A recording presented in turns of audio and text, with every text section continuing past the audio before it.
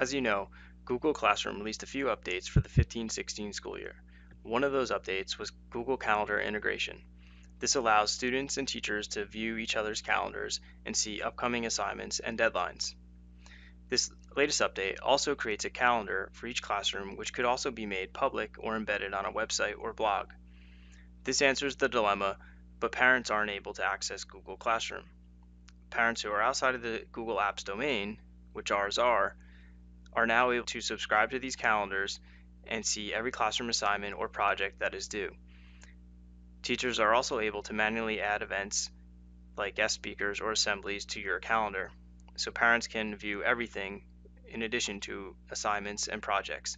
They can see events and other things that are happening in your classroom. So let's take a look at what this looks like in Google Classroom. So from the About page, you can view the calendar in the classroom itself. Here you can see I have an assignment posted and due Friday. As a sidebar, if I want to navigate between classes, I use this drop-down arrow here.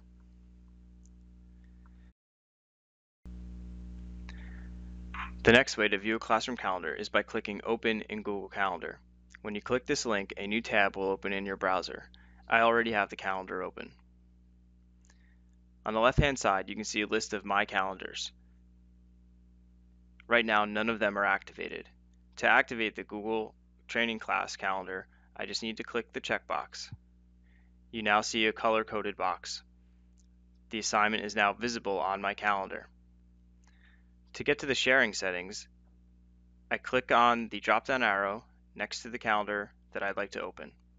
I click Calendar Settings. From here, go ahead and click Share this calendar. The next thing you'll do is click the Share this calendar with others checkbox. First, this makes this calendar available for everyone in the Marlboro Township School District Google Apps domain. To make the calendar available for parents, you would click Make this calendar public. The only option really is to have parents be able to see all events or see free and busy schedule. They would not see any details. In most cases, you'd want them to see all event details, which would be classroom assignments and events going on in your classroom. Go ahead and click the Save button from here. Now you're going to be warned that this calendar is public and visible to everyone via Google search. Go ahead and select Yes. And now this calendar would be available for all your parents to see. So how would they get access to this calendar? A couple different options. Go back to your calendar settings. From the calendar details page here, you have the ability to embed this calendar on your website. So you would copy this link and paste this onto your website, and then your calendar would be visible there. So one additional way to share this calendar with your parents of your students is to scroll down to Calendar Address. Here, you can click on the blue HTML button, and this will bring you to a unique URL for your calendar, which you can then share with parents via email, or you can copy and paste that to your website or blog, or you can share it through the Remind app. So if I click the HTML button, I'm then able to copy and paste this link. And again, you can share that with your parents through various modes of communication.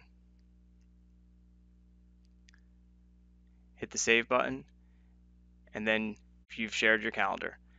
Thanks for checking this out. I hope you found it helpful.